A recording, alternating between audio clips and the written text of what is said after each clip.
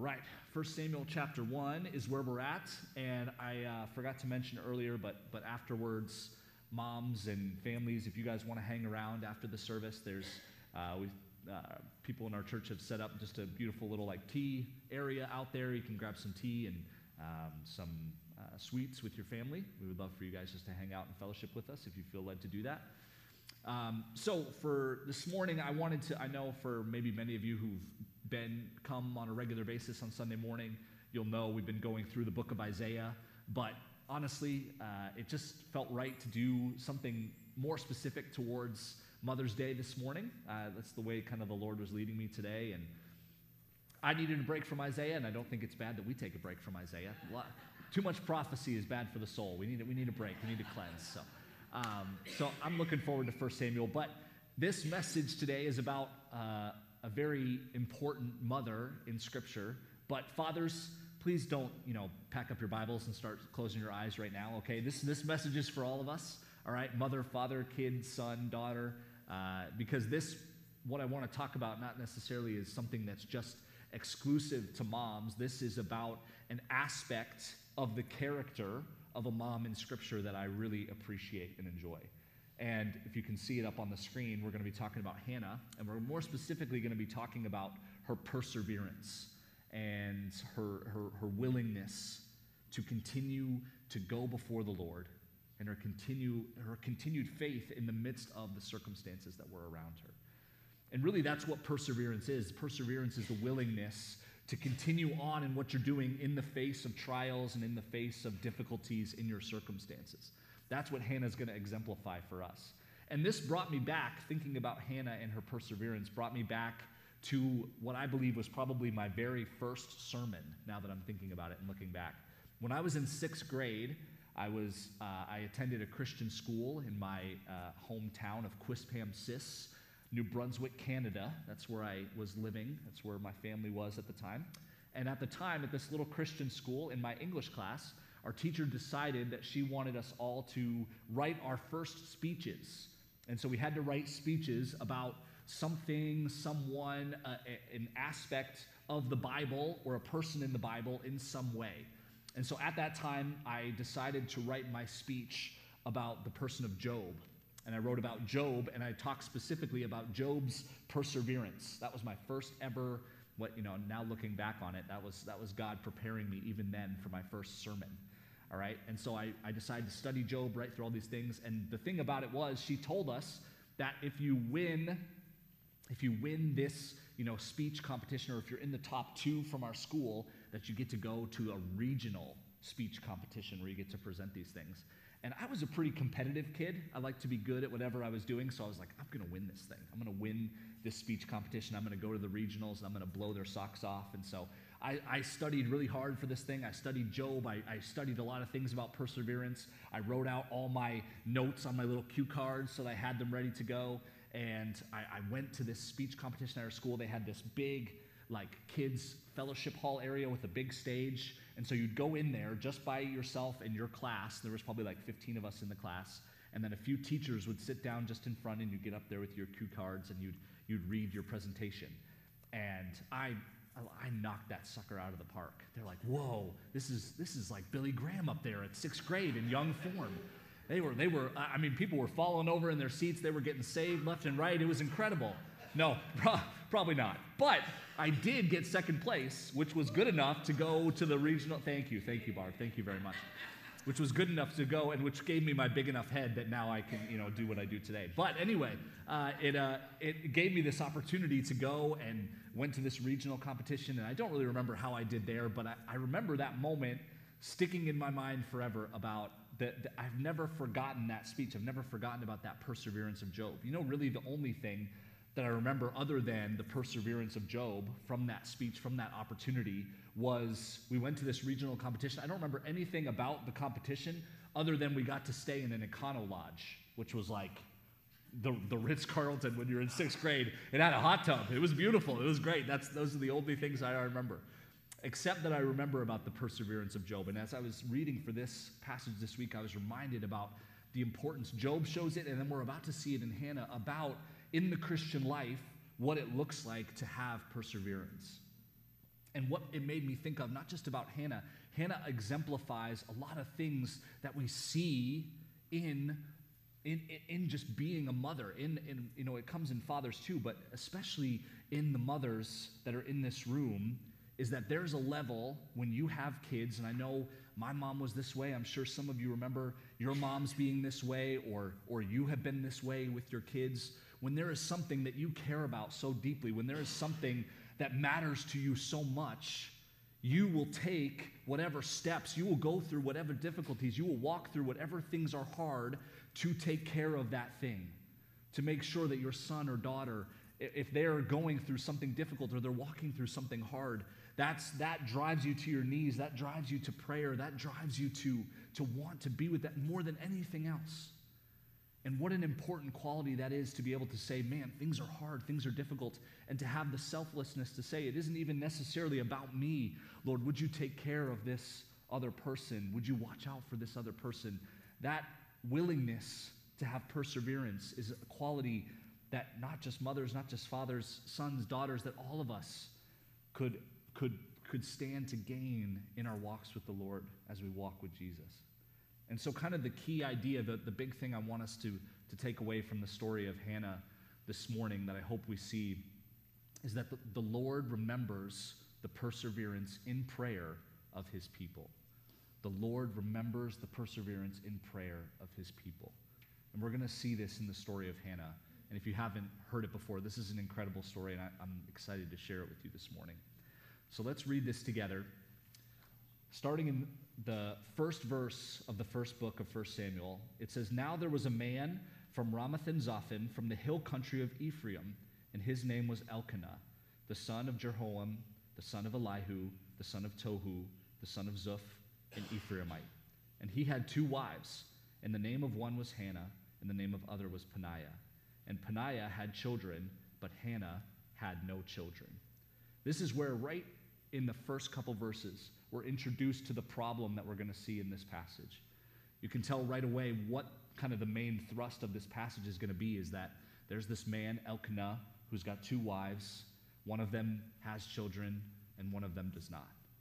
And this is a problem. This is an issue that is not reserved to just this story here.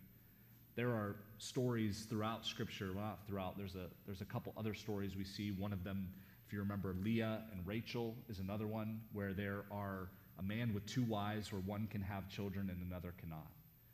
And the burden that is going to be placed on these things, the struggle that's going to be for the one who cannot have children versus the one that can.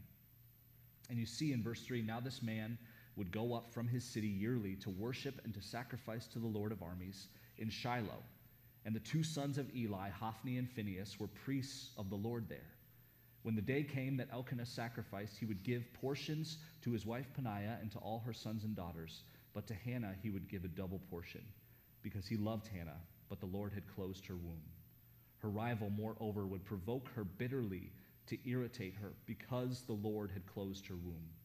And it happened year after year, as often as she went up to the house of the Lord, that she would provoke her. So she wept and would not eat." So here's what we find is this problem, is this issue for Hannah, is that she is in this relationship and she's in this marriage where she cannot have kids. And I don't know if we can even fully grasp what this meant to a woman at that time in the Old Testament, to be barren, to not be able to bear children. But over any generation, whether today or back in the Old Testament, I think we can understand the pain that she must be feeling about wanting something so badly and yet not being able to have it. Wanting and desiring something so good. Okay, it's not even that her desire is for something evil or for something sinful. Wanting something so badly, wanting something that is good, and yet not being able to have it, and yet not being allowed to have it. It actually says here, we see that how involved God is in this story. It's the Lord that has closed her womb and has not allowed her to have children. And so this is the circumstance that she's in, and I don't know if we can even, as much as it's hard for women in this generation when you find out, hey, you won't be able to have kids, or maybe this won't ever be in the cards for you, to know in that time and in that place the sorrow and the pain that she must have felt for not being able to have children was so great. Think about the things, and these are not, listen, we're reading about things in the Old Testament right now that are not acceptable, okay? It's not acceptable for a man to have 2 wives, okay? Looking at the men in this room, nobody wants 2 wives, okay? This is just bad. It's just bad. It's silly. It's stupid. Not good, okay? This is not, because it's in the Bible doesn't mean that God's approving of it, okay? So there's a problem already right there with Elkanah and the state that this is in. It's not good, all right? And then the things that women would do when they found out that they could not have kids were also not good. There would be women at the time who would allow their men to be with other women just so they could have kids, okay? Not good, not okay. There are women who when, you know, it's a bad situation made worse by the sinful choices of the people. Okay, and then on top of that, not only is Hannah not able to do something that she so desperately wants to do, but she has this other woman over here who is constantly provoking her, who is constantly rubbing it in her face that I am the one who's able to provide kids. Look what I'm able to do that you're not. Look how I'm able to take care of this and you're not able to do that. Imagine how hard that must have been for her. Imagine how difficult that must have been. Just that provoking spirit over and over. And that, you know that is in us as sinful people. You know how I know that? Because it starts as early as our young little kids, okay? You know how many times I've told my son, we'll go somewhere, you know, the other week I had to take him to the dentist. He had to have a cavity filled. And that's a hard thing. He did such a great job. He did so awesome.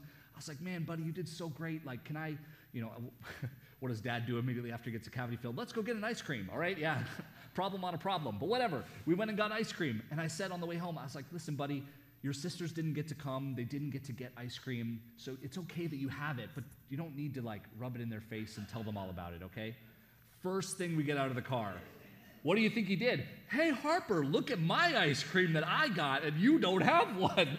I just wanted to be like, okay, and that's mine now. But, you know that that's built into us, right? That is a part of just our sinful nature. And that's what Peninnah is doing over here to Hannah, is constantly, year after year, provoking her. And year after year, Hannah is suffering and wanting and desiring to have a child. And it's just not happening. The Lord is not allowing it. And her patience and her willingness to continue to go, to continue to worship the Lord, to continue to go year after year with her husband and the family, and to say, Lord, why not me? Why is it not my time? Why is this not happening for me? There's this problem that just is not working out, and how you see it affects her to the point that she wouldn't eat, right? I don't know if you've ever been in a place before where something just troubles you so much, where something bad has happened or something so difficult in your life that you literally couldn't eat food because that's how much you were sick to your stomach or upset about the things that were happening. That's what Hannah is experiencing year after year with this. And then, to make matters worse, not only is it being provoked, we have this situation. This is, probably close to all of our hearts as guys. In verse 8, look what Elkanah, dude, foot in mouth. Here we go. Watch this.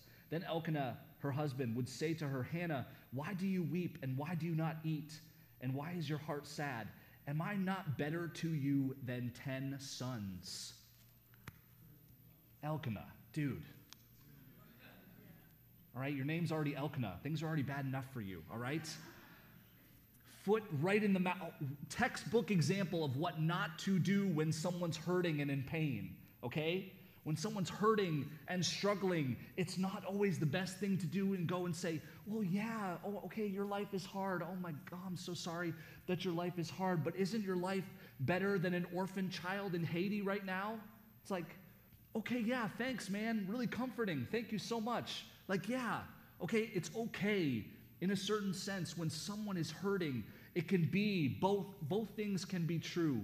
That someone is hurting and in pain, and that truth is still truth, okay? But at that point, what we don't need is, okay, Elkanah was probably a good husband. What he didn't need to do at that moment was remind her, hey, aren't I better to you than 10 sons? When someone is hurting and in pain, sometimes the thing that they don't need is to say, yeah, but, why don't you consider this over here? Sometimes it's okay just to hurt. You know who shows us that? Jesus, right? In his own life. Look at the story. Remember the story of when he raises Lazarus from the dead, right? He goes to see Mary and Martha, Lazarus' sisters. And he knows that he is about to bring Lazarus from death back to life. And yet what does he do with them? It says he cried with them. He wept because of the sadness in his heart. There was both truth and sadness in that moment. It's okay. We don't need to try to counteract. Guys, we don't always need to try to fix things, okay? Sometimes it's okay that things just hurt and things are hard and things are difficult. So Elkanah puts his foot in his mouth and doesn't help anything. But then it says in verse 9, Hannah got up, and after eating and drinking in Shiloh, now Eli the priest was sitting on the seat by the doorpost of the temple of the Lord. She, greatly distressed, prayed to the Lord and wept bitterly. And she made a vow and said, Lord of armies, if you will indeed look on the affliction of your bondservant and remember me, and not forget your bondservant, but will give your bondservant a son, then I will give him to the Lord all the days of his life, and a razor shall never come to his head. Now it came about as she continued praying before the Lord that Eli was watching her mouth. As for Hannah, she was only speaking in her heart, and her lips were quivering, but her voice was not heard. So Eli thought that she was drunk. And then Eli said to her, How long will you behave like a drunk? Get rid of your wine. But Hannah answered him and said, No, my Lord, I am a woman despairing in spirit. I have drunk neither wine nor strong drink, but I have poured out my soul before the Lord. Do not consider your bondservant a useless woman, for I have spoken until now of my great concern and provocation. So this is where Hannah, she goes to the temple to pray after all of this, after feeling what she's feeling, not being able to eat. And she decides she's just going to go one more time before the temple of the Lord and just to pray. And it says that she was think about how distressed she must have been for the priest who was sitting there to think that she was drunk because there was so much pain, because she was experiencing so much hurt from the fact that she could not have a child like she wanted to, that she could not take care of these things the way that she wanted to. And all the hurt and all the pain. And so she's praying in her heart, and yet her lips are moving. And so Eli thinks that she's drunk, and she says, No, my Lord, I am just in despair. I'm just in despair over the things that are happening in my life. And so I've come to pray. And think about even the words that she prays to the Lord. Lord of armies, if you will look on the affliction of your bondservant and remember me, and not forget your bondservant, I will give, if you will give your bondservant a son, then I will give him to the Lord all the days of his life. Hannah makes this vow before the Lord. And she says, Lord, if you will give me a son, then I will give him back to you, that he may live in service to you all of the days of his life. This gives you some perspective into what Hannah is feeling, the depth of what she's feeling in this moment. How she's struggling in this moment is she is struggling so intensely, so much so as to say, Lord, I don't even want this. I don't want this just for myself. I want him so he can serve you, so I can give him back to you. This is not just to make a vow like this in the day and age that Hannah is making a vow was of the utmost seriousness. Right? It was so serious for her to go and to make this vow because of how seriously they took vows back in the Old Testament. If people did not hold to the vows that they made, they'd be put to death for being unfaithful to the vow that they made. And so for her to make this vow is a serious thing. It's not just, I'm sure, and it's not an unnatural thing, right? There have been moments, whether in a TV show or in a movie or maybe even your own life, that you've seen people who are in such distress and such pain that they would say, oh, Lord, if you would just help me with this, if you would just save me, if you would just protect me, I will give my life to you, or I will turn my life around, right? This is not a vow made flippantly. This is Hannah saying, Lord, my desire is for a son, and I believe that you can provide that for me, and I can believe that you can take care of me. And if you do, I will dedicate him just to you, Lord, because that's how much I care and how much this distress is on my heart, and how her focus isn't even on, Lord, just do this for me, but, oh, Lord, what could he do even for you? And you know what? This is kind of a foreshadowing thing here, but I think you guys know all the way that the story is going. But in a few minutes, we're going to see that the Lord does provide a son for Hannah. He does answer her prayer. And you know what the most amazing thing just like struck me about the story this week is that Hannah prays for this son, and she does honor her vow. She takes care of her son until he's weaned, and then she gives him to the temple in service of God. Samuel ends up living with Eli, who's the priest that's mentioned here. And Samuel, her son, will become the last judge of Israel before Israel decides to start taking kings. And the cool thing about what Samuel does is Samuel is actually the man that goes and under the direction of the Lord selects David to be the second king ever over Israel. And that through the line of David is that one day we will realize and see is that the Savior, Jesus Christ, will come through the line of David. All starting with a woman who was hurt and who was in pain and who was saying, God, not even just so that my will would be done or that so my needs could be satisfied or that I could feel better, but Lord, for you and so that you would get the glory. I want to have a son. And Samuel comes, which leads to David, which eventually years and years later leads to Jesus Christ, who saves the entire world. Just the beautiful connection, and it all starts because of the persevering prayer of Hannah to go before God and say, please hear my cry. Hear me. I am in pain and I need help. Would you go with me? Because she was willing to keep going. And it said, I love how it noticed earlier, year after year. Hannah was doing this year after year. Church, there may be some problems in your life. Maybe you've given up praying about certain things. Maybe there's certain things in your life that you've stopped praying about it, or you've stopped taking before the Lord because you've said, well, I prayed about this for 6 months, or I prayed about this for a year, or I prayed about this for 5 years, and God didn't answer my prayer, or he didn't do what I wanted him to do, or he didn't respond how I wanted him to respond.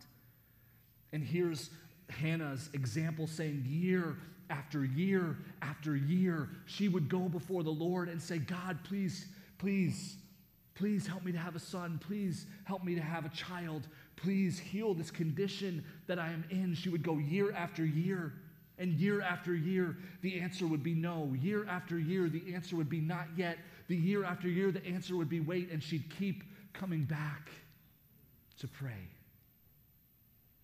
Do we have the willingness to say, I don't know what that situation is for you. I don't know if for you, you want so desperately your kids to know Jesus Christ. And they won't go to church, and they don't follow, and they won't listen, and then or they feel like they're far from God. Are you willing year after year to go before the Lord and say, God, please take care of my kids. Please help my kids to be saved. Please bring my kids back to you. Or do you have a family member, a mom, a dad who doesn't know Jesus Christ, who you don't believe is on their way to heaven? And year after year, you've prayed for them, year after year. You said, Lord, please come through. Please take care of me. And it hasn't happened. Are you willing to continue to fall before the Lord and just say, God, please? I want to give you, just as an encouragement, a real world. Okay, this is an example that just happened just this past week. So many of you know the story of Hal and Sandy and just the things that they've been walking through with Sandy with her cancer journey and just many of the things they'd had to navigate. And Sandy's been in the hospital for the last 6 weeks. All right, and Hal learned last week that Sandy was going to be, sent home because the hospital was basically, kicking them out. They were coming to the end of their time. They were saying, listen, there's no more reason for you to be here. You have to go. And Hal was trying to get her into a rehab facility, into a place that she could go because their house, they didn't feel like they were equipped to take care of her and do all the things that they needed to do to take care of Sandy and all of these different things. And rehab kept rejecting them and rejecting them and rejecting them. Basically, because she has stage 4 pancreatic cancer, they said, we're not going to put her in a bed. We're not going to put her here because she's going to die anyway. And so they're getting rejected, and Hal's getting more and more nervous. What are we going to do? And he's texting me, and every day we're just saying, Hal, I'm praying for these things. I know he was texting others in the church saying, hey, please pray. We were praying, Lord, please open up a spot. We prayed last week here in church, Lord, please help her case to be seen by somebody. It keeps getting rejected. It keeps getting rejected. Up until the very day before she's supposed to get released. And you know what Hal told me this week? He said he was praying on his way to the hospital, driving over. And they had just been rejected the day before, but they resubmitted. They were told, hey, you can submit this case, and they'll look at it, they'll examine it. It'll probably take 2 weeks, but then maybe after the end of 2 weeks, they'll hear your appeal, and maybe you'll get in after that. And Hal told me he was just on the way praying, and as he was praying, he said, I don't know what it was, Sam, but just the peace of God just covered my heart, and I was like, just felt the sense, Lord, you're going to take care of this today. And he came into the hospital that day, and just an hour later, they told him, insurance has approved your request. They've opened up a bed at a rehab facility, and Sandy's good to go. And just the faithfulness of that to say, this has been rejected over and over and over, and it's not happening, and it's not going through, and there's no sign, and everyone's telling that, look, when it gets rejected, it's just not, you can submit an appeal, you can do all these things, but it's probably not going to work. And then the peace of God to say, I've got you. I'm going to come through. And that was just a couple weeks of praying, church. Sometimes we're asked to continue in perseverance, to go before the Lord for a lot longer than that. Are we willing to say, God, I'm going to keep going, and I'm going to keep praying, and I'm going to keep trusting that you're going to come through because I believe that you can, and I believe that you will. We're willing to have that same heart of perseverance that Hannah had. And then watch what happens to end this story. I love this part. At the end of this interaction with Eli, it says, then Eli in verse 17 answered and said, go in peace, and may the God of Israel grant your request that you have asked of him. And she said, let your bondservant find favor in your sight. So the woman went on her way and ate, and her face was no longer sad. Talk about, you know what the answer to Hannah's prayer was in that moment? Was peace for her heart.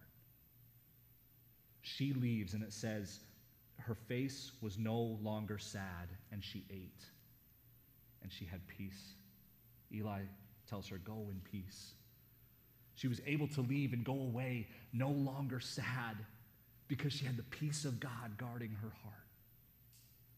Sometimes, church, the answer to the prayer, to the thing that you're praying for, sometimes the resolution to the prayer of the thing you've been praying for and kneeling over with God, the thing you've been bringing before the Lord, sometimes Hannah leaves and is the perfect example of she has peace in her heart without even knowing if God's going to answer her request yet. Sometimes what God gives us as we pray before him and as we come before him, as we fall down on our knees before him, is not, here's everything you wanted. It's, here's my peace that will guard you as you walk through this season. Sometimes that's what we need from the Lord, is that you're praying for this thing, and you're praying for this thing, and you're pleading before the Lord. And sometimes what you get in that moment is not an immediate answer to what you're asking for. Sometimes what we receive right there and then is peace. Because God promises us when we bring our prayers and requests before the Lord that the peace of God, which passes all understanding, guards our hearts and minds in Christ Jesus. Sometimes we have to get to a place where even in these difficult and tough circumstances that we're walking through, what God does is he comes and he covers our heart and he gives us peace in that moment. And that's what we needed right there and then. I love Hannah. She did not even know yet what God was going to do. She didn't know that God was going to give her a child yet. And so it says she still walked away in peace. She walked away smiling because she had the peace of God which was guarding her heart, not even knowing yet what was to come next. So then what we see in the next set is that the Lord remembers.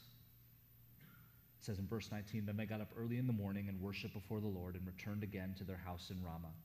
And Elkanah had relations with Hannah his wife, and the Lord remembered her.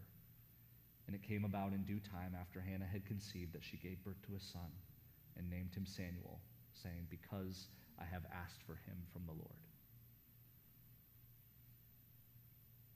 The Lord remembers. It's not that he forgot, okay? The wording there is not like you and I when it's like, oh man, I remembered. I promised I'd do the dishes, right? Hannah wasn't not having kids just because the Lord forgot about her. It's because the Lord saw her in her distress. He saw the perseverance of her prayers. And he said, Hannah, now is the time. And God, it's important to remember, church, that in these aspects of our lives, God is in control of these things. God is in control of even the things that you feel like you're supposed to be in control of, right, in your lives. You know, kids tend to be one of those things. Everyone just expects. I'm sure Hannah just expected. You get married, or you get together. You get married. You're with your wife and your husband, and then certain time when it's time when you decide, hey, this is the time we're going to have kids. That's when it happens. But even God is in control of those things. God is in control of the children that we have. He takes care of those things, and he remembers Hannah here, and he provides for her a son, Samuel. And just what I explained earlier, Hannah takes Samuel and she honors her vow. She takes care of Samuel until he's weaned, and then she takes him to the temple and she dedicates him to the service of the Lord. Imagine even how hard that must have been for Hannah. Imagine how hard that would be for you. I don't care what generation you find yourself in, whether the Old Testament or this one, to be able to take a child, say, I don't know what the cultural time age that a child would be when they're weaned in that time, but let's say, 3, 4 years old, to take a child at that age and to take them to the temple, to take Harper, to take Carmen to the, Harper and Carmen being dropped off at a temple together, being like, here you go, guys, figure it out. Wow, that's a disaster. The temple would be destroyed in a couple days. Taking a child of that age and say, here you go, and to say, Lord, I trust you. And you know what it said? Year after year, Hannah would do is every year she would make clothes for Samuel, and she'd bring them to him every year when she'd come back at Passover to worship with her family. And she had this son, and she immediately gave him back to the Lord. But does it say that she was then sad again because she gave her child? Does it say that she was? No, actually, the entirety, which we don't have time to look at today, just briefly want to read you one verse, but it says that after this, a big chunk of chapter 2, 10 verses, is devoted to Hannah's song of praise to the Lord for what he provided for her. There's one verse in there that says, my heart rejoices in the Lord, in verses 1 and 2. In the Lord my horn is lifted high, my mouth boasts over my enemies, for I delight in your deliverance. There is no one holy like the Lord. There is no one beside you. There is no rock like our God. Hannah has to give Samuel back to the Lord. She doesn't get him to be in her house all the time and around her, and yet, she realizes this is not about me. This is not just about what I want, Lord. This is about you. And so she gives her child back to the Lord, and she does so gladly with hearts of praise, saying, God, this is your child. Take her and take control. You know what? The hardest thing even to think about sometimes, and something that I've started praying even just after studying this story this week, is just being reminded that my kids are not my kids. My kids ultimately, they don't belong to me. They're not, my possession. They're really the Lord's. And I'm just like God's called me to be the pastor of this church, and this is not my church, this is God's. He's the shepherd of these people. He's the one in charge of Pathway Community Church. He's in charge of Sawyer and Harper and Georgie. I'm just the one who has the privilege to shepherd them. Holland and I joke all the time. We're like, tell our kids, you're not, okay, so when you get older, you're going to buy the house just down the street, right? So that, you're close all the time. Okay, yep, good, okay, yeah. And now they don't get it. Sawyer still thinks he's marrying Harper, okay? So they don't understand yet. But that's what my desire, of course, I want, God, just keep them close to me forever. I always want them to be right there, right down the corner, and yet, ultimately, my prayer for them is, Lord, they are not mine. And God, I want them to go wherever they need to go to be obedient to you. I want them to live whatever life they're supposed to live, as long as that means they're walking with you and living for you and being obedient to your plans for them. If they're doing that, they could be in Timbuktu, and I'll be happy. if they're following the Lord. That's what Hannah gives up here. It's what I hope I can live out in my parenting. That's what we hope as parents for our kids, is that they love the Lord and follow Jesus. And anything else, whether they're a lawyer or they're a pastor or they're a doctor or they're a garbage man, if they love Jesus and are following him, that's what matters. And I just love the end of this story, because Hannah praises the Lord, and then it says the Lord's abundance. At the end of chapter 2, in verse 21, it says, "The Lord indeed visited Hannah, and she conceived and gave birth to 3 sons and 2 daughters, and the boy Samuel grew up before the Lord." Hannah prayed for all of these. All she wanted was just one child, one son, one daughter. God gave her that one. She gave him back to the Lord, and then she had 5 more for a woman who couldn't have any kids. The abundance of the Lord. The Lord is faithful and takes care of us. And he is so gracious to us. If there's something, I think any of us, like I said, not just the mothers, but for all of us today, if there's things that we can do to kind of make this practical for us, if there's an action to take, church, my call to you is to persevere in prayer. James 5:16 tells us that the prayer of a righteous person accomplishes much. Praying is not a waste of time. It is not in vain. It's not for nothing.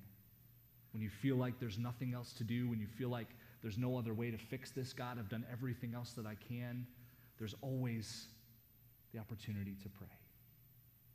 And sometimes it's every time, it shouldn't be the last thing, it should be the first thing that we take before the Lord and are willing to say, God, I'm going to keep praying, I'm going to keep seeking these things because I believe that you can do it.